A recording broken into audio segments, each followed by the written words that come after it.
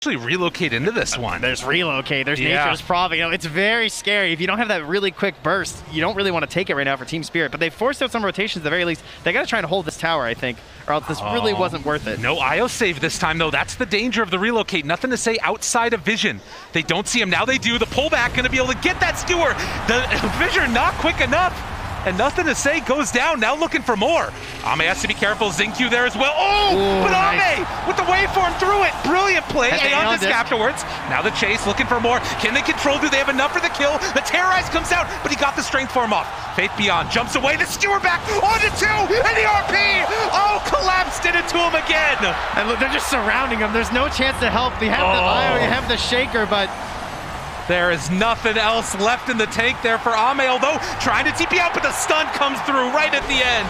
And LGD, another triple kill for Yatoro. Ame in some trouble, hitting from the low ground. How many misses are there? It doesn't matter as they chase him down and kill him off.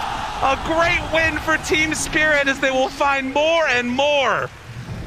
Unbelievable. Oh, the chase continues. Yatoro just chases him down, and Echo afterwards trying to buy a little bit of space. Nothing to say, but can they kill collapse? Trying to take him down, but no, it won't happen.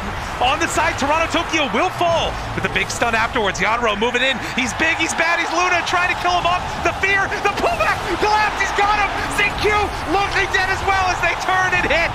Another one bites the dust, but they buy back now on XinQ. Faith Beyond getting absolutely shredded. Yatoro is too big. As they catch him in again, the pushback, they got him caught and gonna maybe find the kill. Nothing to say, down low, dead. Another huge win, T.Spirit. They won't be denied. The horn toss catches onto XinQ, and Yatoro just slaughter. The way they play these fights, they're so in sync with one another.